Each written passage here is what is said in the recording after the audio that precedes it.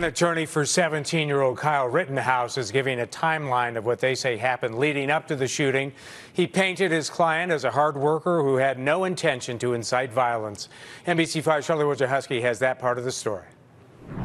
While their client awaits another extradition hearing in a Lake County jail, attorneys for Kyle Rittenhouse are seeking to paint a different picture of the 17-year-old Antioch man charged with the murder of two Kenosha protesters. Attorney John Pierce of Pierce-Bainbridge says in a release to the media that Rittenhouse had gone to Kenosha to help.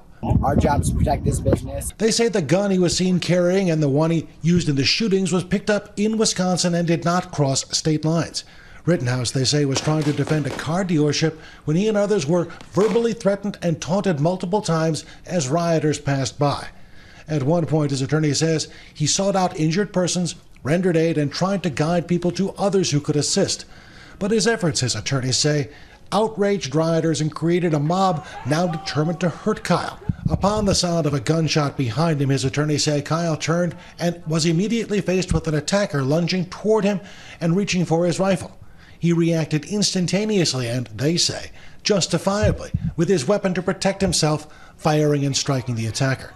In fear for his life, attorneys say Kyle had no choice but to fire multiple rounds towards his immediate attackers, striking two, including one armed attacker. They add Kyle did nothing wrong. He exercised his God-given constitutional, common law, and statutory law right to self-defense. While Rittenhouse remains in custody, his attorneys are planning a full-fledged media campaign on conservative media outlets, including an appearance tonight on Fox News' Tucker Carlson show. They insist Kyle is not a racist or a white supremacist, but Kenosha County officials who let Rittenhouse walk past them with his hands up after the shooting say his actions amount to murder.